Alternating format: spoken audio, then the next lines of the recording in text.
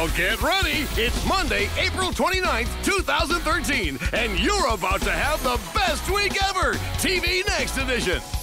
You're sitting in a room filled with the best looking, best smelling, and best everything people in the TV biz. And these people are brilliant, like Mensa level. Like, holy mackerel, how did they think of that, brainiacs? And they're all here to talk about the future of TV. The old boob tube isn't just a device made to babysit your kids anymore. Oh no, the Idiot Box is smarter, more dynamic, and more awesome than ever. And it's only gonna get awesomer. Social TV? Do you need friends for that? 20 years is not that long. I used to think Back to the Future was real, and as you can see, we still don't have hoverboards. So sit back, relax, and prepare to have your hair raised, toes tingled, and mind blown. This is Best Week Ever, and Hill Holiday's TVnext Summit begins right now.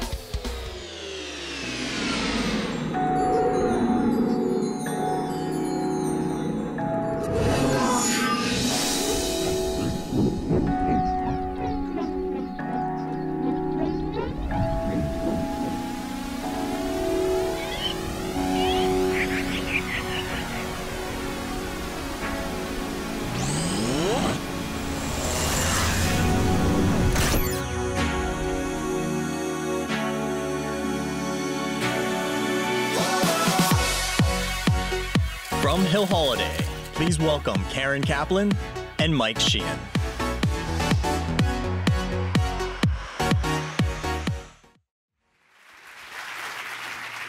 Welcome everyone to Hill Holiday's third annual TVnext Summit.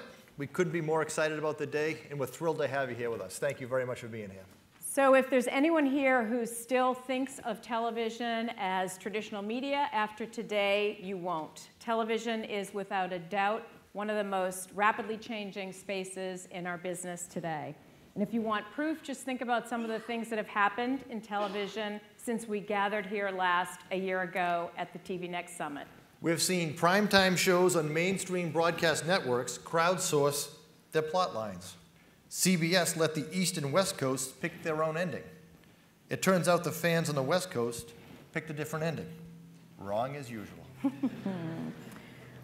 We've seen cable networks build properties that deliver larger audiences than their broadcast networks. And we all know about the popularity of The Walking Dead, because who doesn't enjoy a little flesh eating on a Sunday evening? But The Talking Dead, that is, the talk show where guests discuss the episode that people have literally just seen, actually drew more viewers than any show on a major broadcast network during 1 week last year. We've seen critically acclaimed long-form drama produced and distributed by Netflix to satisfy our need for binge viewing. And if there was any doubt about the strong connection between TV and the social web, we've had moments where the big screen has just about melted the Twitter sphere. Who can forget the night the lights went out in New Orleans? And Oreo stepped in and stole the moment. Or the night one of our most revered celebrities sternly lectured an empty chair. And unfortunately, no one stepped in. He just kept talking and talking to that chair. Very unfortunate. So as you can see, it was in fact a very busy year for television. And while just about everything to do with television has been changing all around us, what we watch, how we watch it, how we talk about it, and the devices we use to watch it, one thing hasn't changed at all. TV is still the center of our media and entertainment lives. It's where we turn for the stories that move us and entertain us. And because of television's critical importance to all of us here in this room as a way to communicate and with people we hope to influence, we really need a way to understand the changes that we're in the midst of. When everything's changing, it's helpful to have a construct to anchor your thinking, to help you interpret what's happening, and to help you make decisions about the actions you should take. At Hill Holliday, we use a deceptively simple philosophy to guide our strategic thinking, belief, and behavior. When we think about how a brand builds meaning in the modern era, we look at the intersection between what a brand believes and how a brand behaves, what a brand says and what it does, and the story it tells and the experience that people have with it both shape the perception that people have of a brand today. And when we think about how to create useful, interesting, entertaining solutions that people might actively choose to spend their time with, we look at the intersection of what people believe and how people behave. That's where we identify choice-based ideas. Like all interesting, challenging problems, the answer often lies in the messy middle, where belief and behavior come together. So let's talk about belief and behavior as it relates to TV in 2013. Belief number one, television is dying. I don't want to steal your thunder, but I don't thunder. Where am I from? Thunder. Thunder. So all of you I can actually hear my own accent there. So all of you who are from out of town, you know where you are right now. Boston strong. I don't want to steal your thunder, but I don't think we should have rented out this beautiful space and ask you all to spend your day if this one was true. It's not true. Despite the allure of the old something is dying storyline, television is alive and well. It's where we spend more time than any other media, and as you can see, the time we spend with it is only increasing. According to Nielsen, we spend about 35 hours per week watching TV. Most people, belief number two is most people don't watch live TV, when in fact, the vast majority of television is watched live, about 90% when you take the average of cable and broadcast viewing. In 41% of the shows we record, we never watch later. Which reminds me, I still have to catch up on season 1 of Family Ties. Here's some juice, Jeff. I squeezed the oranges myself. That is a very nice thing to do for someone, Mallory. I'm sure he appreciates it. Yeah, I really do. May I squeeze something for you?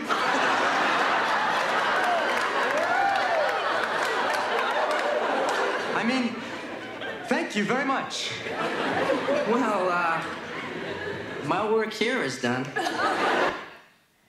Ladies and gentlemen, our own John Dukakis playing the forgettable role of Jeff in the first season of Family Ties. John, would you please stand up?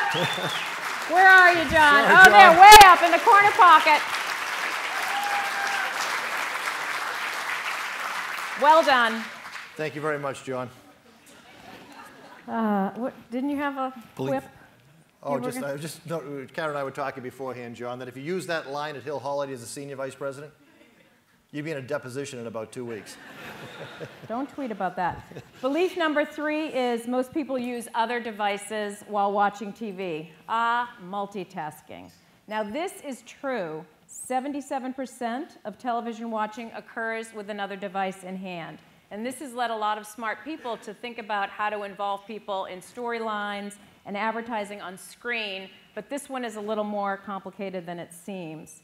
Because as it turns out, 78% of the activity on the second screen is completely unrelated to the TV show itself, which proves once again that in today's world, we have to fight to earn people's attention.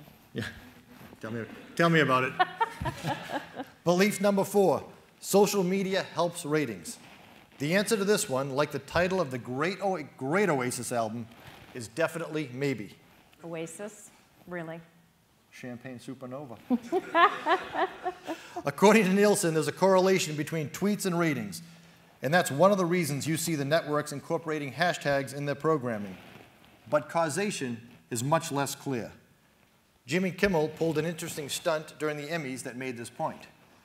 While Tracy Morgan lied on the floor, he encouraged viewers to tweet that Tracy had just passed out at the Emmys and to tune into ABC right now. You can see a spike in social chatter, but when you overlay minute-by-minute ratings, you also see no increase in ratings. Although one demographic that did show a bump at this moment was males 12 to 24. A huge surprise, I'm sure. All right, we think you get the point. What we believe about TV and how people actually behave aren't always the same thing at all. And understanding the reality and the intersection of belief and behavior can help us all navigate through this era of seemingly never-ending change. Today we have an incredible program packed with leading voices who will help us all understand the reality of TV today and TVnext. Thank you for choosing to spend your day with us. We really appreciate it. We're thrilled to have you here. With that, we'll turn things over to your familiar hosts for the day, our own Stacy Shepardin and Mike Prue. Stacy and Mike.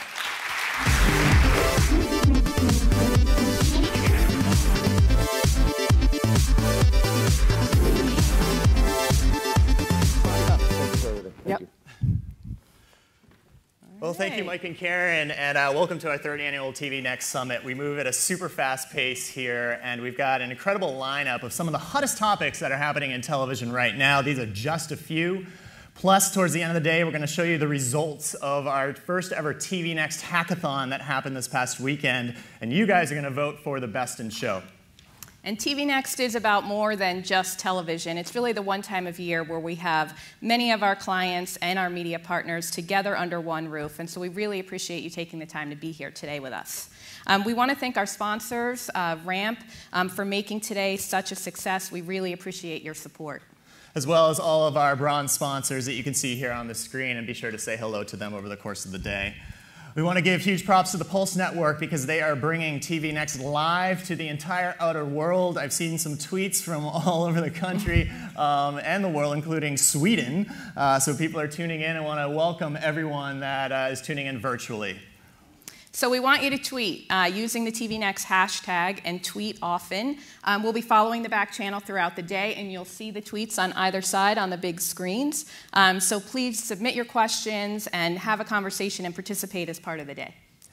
Be sure to also follow Hill Holliday, and remember that there are 2 L's in Holiday because we will be taking questions exclusively from Twitter for our panel. So as people are speaking, be sure to tweet out your questions. We have a whole team back at the office monitoring, and we'll be taking them live. If you need a Wi-Fi connection, here you go. Here's your ID and password. It's TVnext, TVnext, all caps. And we took your advice from last year, and we have charging stations set up for you downstairs, so during your break, you can charge all of your devices. And if you need, we don't read speakers' bios because we really do move at a fast pace. So definitely check out TVnextSummit.com or your program.